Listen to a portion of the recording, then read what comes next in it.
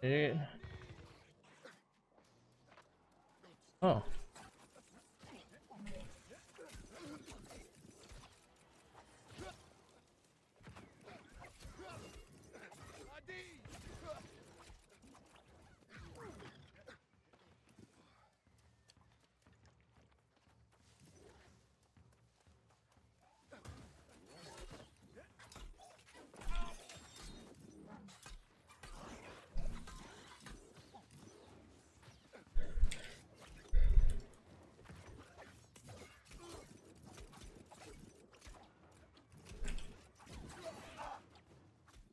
Hello guys, welcome back to another new role video, and today I want to show you my updated Rapier Spear build that I've been running in new road. I was finally able to get to 60, also get my weapons level 20, so I'm able to pretty much spend the points on all the talents that I wanted to use. In this particular updated build, as you can see, I got rid of Riposte. Sometimes I feel like it was a wasted skill because either the target will dodge it, or I was not able to land the Riposte, and then basically that's damage opportunity lost there. So I wanted to have a more aggressive build when I'm engaging someone, instead of relying or waiting for a Riposte to land to be able to do some damage. As you know, the floor finish causes staggers, so that's also kind of like I would say offensive CC compared to Riposte, which is more defensive. Now for the skills here, let's start with the Rapier, of course, which is the main star of this build. As you can see, and when some of the points on grace and some of the points in blood, I'm gonna explain why I have it this setup specifically. Now, since most of these skills do have low cooldowns, for the most part, I definitely wanted to have momentum in this build because it's easy 25% increased damage on any light or heavy attack after performing an ability. So I definitely love the skills. I feel like it's more, you get more damage for per time compared to Bloody End, which only applies to the finish of the flooring finish. In, as you know, I always land that skill, so I rather have momentum, which is always 25%, which is slightly less than having Bloody End, but at the same time I can use on any skill that I perform. As you know, the evade is a very spammable skill, which is by default is 5.1 seconds cooldown, but when you spec into it, you have 30% reduction every time you hit, and also you have red curtains with critical strike, reduce all the cooldown by 5%, and also you have refreshing strike, which reduce all the cooldown by 1% on any hit. So it becomes pretty much like a roughly average 3-second skill. So with that, we include that 25% that is applied when you spam any skill. I had to grab all of the talents here, like Desperation, where you deal more damage with your stamina is below 40%, which kind of comes clutch sometimes because I'm dodging a lot, because I use light armor. So sometimes I'm probably below that range and have that extra % damage, but I'm able to regain that stamina very quickly when spamming evade.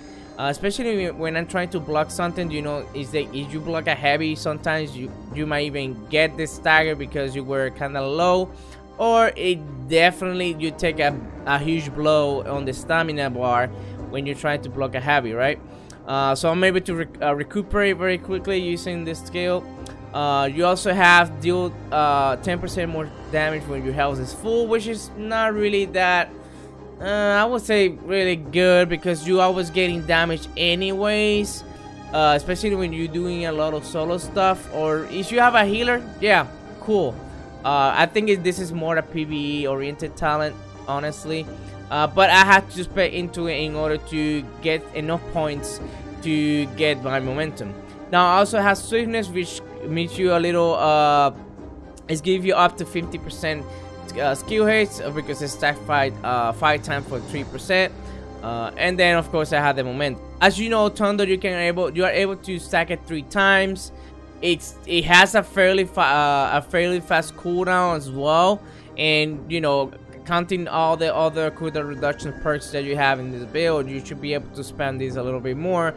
Now I went all the way down to the tree to get, you know, some cooldown reduction here and there with Thirst for Blood, and also again, and here this can come clutch sometimes with somebody who wants to run away. Like I said, this skill is very spammable, so sometimes when you're trying to get that person that you know is gonna either take a pot or eat some food, sometimes, you know, that extra 100% would definitely cause some damage and screw the person that is trying to recuperate from the damage from any source of healing.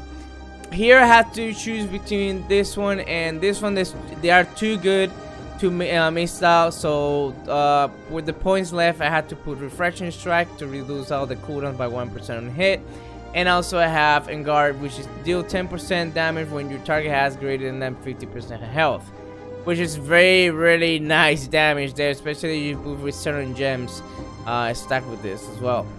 Then you have Flourish Finish, okay, in which perform an attack knocking back the enemies. Pressing line attack at the end of the flourish will continue this ability by automatically performing a finish. Finish longest forward, consuming all repeat bleed on any target, dealing 110% of their damage immediately. It is a very cool ability because longitude forward gives you that kind of flesh effect, if you want to call it like that, to reach out when somebody's trying to run. I can also use this ability as well when you want to launch forward. The launch forward is, I will say that it's decently, it gives you decent distance when you use the skill. And then I wanted to put grit on this ability so I don't get any type of CC while doing it. Now I didn't went all the way down. I feel like, for example, the swagger is not really that good in my opinion, because it's just rely on the finish. And again, guys, if somebody's moving too much, most likely you're gonna miss that finish. So I'm very good with the finish because I've been using it for a long time, but when it comes to like hitting it, it's not really that easy. It's not guaranteed hit. Especially, like I said, if the person's moving around and he has like light armor, most likely you're gonna miss that finish. So I'm not really a fan of this. Now this one might be a little hard, hard to, you know, I would like to have this talent, but at the same time, like I had to like get some of these points off in order to gain this. And it was not just possible, so I only was able to maybe sacrifice this point in order to get this one, or maybe one of these to get this one. I don't think it's worth it, honestly, so I prefer to have just the grit. Like I said, I'm not very fan of the bloody end because it only applies to this skill specifically. I already have momentum, which is far greater talent when it comes to the Rapier because it's just easy 25%. Most of the skills in this weapon are low cooldown anyway, so having that 25% for me is a must. Alright, then we have the spear, of course. This is how I have it set up. Of course, in order to have that double bleed, you have to go with SKEWER. SKEWER is a fantastic skill, not for the fact that it deals decent amount of damage, and also applies bleed, which is one of the strongest in the game. And it's stacked with TONDO, so that's that. I went down here to get more damage as full health, and then here to get Empower on crit hits, which is 20% damage for 10 seconds. I think this is one of the talents that has the longest duration when it comes to getting Empower. Usually other weapons give you like 5 seconds or 3 seconds, which I don't think is that much. But this one's definitely is you're gonna have that 10-second with a bunch of damage there.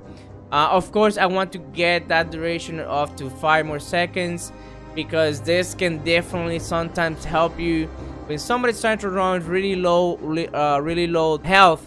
Sometimes they just die from the bleed, especially if I have stacked with TONDO. Then I have here exposed wounds to get critical chance on target that have bleed, of course. So in order to gain that empowerment, I think it synergizes very well with it. Now, one of my favorite talents here, ball kick, is Pog. It vows you keep kicking the target, dealing 75% weapon damage, but applies stuns when you do it, right?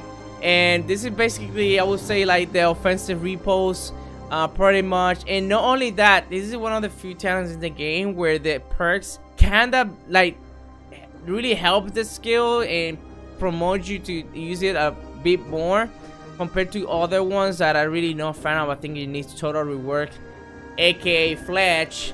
So here, when you do the skill, you gain power after a successful hit on targets below 50 health. Increase your damage by 20% for 5 seconds. So you have two sources of getting empowerment, which is gonna be your ball kick when the target is below 50%, and also when you crit as well. So both grant you 20% here. And then you have, of course, it reduces your cooldown for all your speed ability by 30% on successful hit. Alright, this is basically like the Riposte. That's why Riposte, having Riposte and this one, if you don't feel comfortable using all offensive skills in Rapier, it definitely helps you to get your other abilities back if you land them, because it's just too good. I think it Riposte is 25%. I can't remember. Let me double check that. 20%, which is still it's still good. Anyways, now on the left, I went with I had to spec almost all the points here in order to gain that reserve strength, which is 25% damage while stamina is full. Since you basically only applying fuse debuffs on the target, I don't think it's really worth having this. If anything, you're gonna get a maximum amount, maybe 20% damage. I think this is more PvE talent where there's other sources of the buffs that they are applied to the target, so you're able to benefit from all that max 30%. But you know, probably this build is not, with this build you will not get that 30% max. So I'd rather go with refresh strength, which I was full when I'm using spear, because I usually change when I want to either CC the target or finish them off, not necessarily dodging around. For the skill here, I have sweep, which knocks them down, causes 75% weapon damage. Now I went with the grid only and not coup de grace. Coup de grace in PvP could be atrocious. Definitely can get you killed, and most people can just dodge it while they're on the ground. So from my experience, this is not a very good talent to have, because this can cost you the battle sometimes, because maybe you accidentally click that by being in pressure, and that animation is definitely gonna get you killed when you're doing more than one person, for the fact that again it can be dodgeable, and also most of the time against good players you will miss it anyway, so it's not really good to have. So I already spent all the other points in the rest of the street to gain stamina around, on critical hits, and also regen faster when it's under 30%. Cooldown reduction on heavy attacks. I'm very fan of doing heavy attacks with spear, for the fact that the thrust damage is a lot, and also it has a good reach when it's fully charged. And also you get fortified by doing so. So you get also more damage when knocking them down, which will probably synergize by having this instead of SKEWER. But for the time being, this is how I set it up to get those the points that will be enable me to get the last talent here. Alright, so that's as far as talents go. Let's go over gear. The gears, I have all faction gear, of course, dexterity, constitution, with some diamond gems.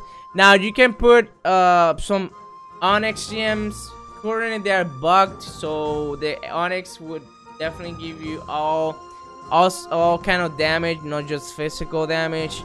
But I really don't like relying on bug things, to be honest. That the resilience is still bug as well, so adding bug after bug, I'm not really a fan of that. I'm not that kind of player that relying on bugs in order to gain an advantage. I like to play as fair as possible, So resilience is something that I had no control of, so it's on the gear already. So if you pair that with onyx, you're basically gonna be so spongy even with light armor. So that's why I decided to go with diamond gem instead. So yeah, I have all function gear. I only have one medium chest to gain that maximum light armor bar. We don't get into the medium territory. Now I have here the ball crystal you can get in Brightwood. It's a fantastic legendary, and it gives you that refreshing, which I love. Anything that is cooldown reduction in PvP, for me, I'm a fan. The only thing that I don't like is the gem, but I cannot change that. I have this random gem here. I don't think it's the best. This is what I have for the time being until I get something better. And then I have my earring here, which is another legendary you can farm in Elder Grove. Definitely one of the best in stock, in my opinion, for PvP. I don't think there's something better in terms of traits. And the best thing is that you can change the gem as well. So I put it onyx because I just had it on the character. I didn't feel like spending more money in gems, so I just slapped it in there. And then of course I have here the Rapier, which is another random stuff that I just got. That's not really the best weapon. I didn't feel like grinding the 50,000 gear from the faction, so I'm just gonna wait until I have better drops in the open world by watermarking or something like that. So for the time being, this is what I have. I had the onyx as well because I have a bunch of onyx again. For the Reaper, it's good because it does synergizes with one of the talents that gives you 10% of full health. Here I would like to get the opposite, when the target is really low on health, because usually when I switch to with the spear, usually the target's already, I would say, below 50%, so I'm able to pretty much do more damage as their health goes down. I think I'm gonna change at some point, but when I get the next weapon. And for the attributes, still have a bunch of dexterity, of course, because it scales with the spear and rapier. So I think is the best one to spec into. And then I have almost 150 constitution. This can definitely go up with food and everything. So since I play solo most of the time, that's why I have this amount of constitution. I can definitely drop this off for 100, just keep it 100. But since I'm always solo doing open world PvP, sometimes you get into those 1vx situation where you definitely need the health more than damage. And I'm almost maxed out in dexterity, so I still have a decent amount of damage anyways. That's that. So when you're using food, you can either use constitution food if you feel like maybe your survivability because you have light armor, you need a little bit more health, or if you need more damage, and you use the dexterity food. So you can just play in between those two attributes. So very straightforward on that. Yeah, guys, this is the build I'm using so far. Give a thumbs up if you like it, thumbs down if you didn't like it. Leave me if you have any question, leave it on the section below, or if you have any suggestion, I'm more than welcome to listen, and I'm very open to criticism as well. There's a lot of stuff going on with the game where it has a couple bugs here and there. So until that's fixed, I don't want to go into deep theory crafting, because you know that can definitely affect numbers and all that stuff. So I'm not really gonna deal with that at the moment. So when it's fixed, then I'll do a proper theory crafting in how to like mix things here and there. So yeah, guys, this is my updated build. I hope you enjoy. See you next video. Peace.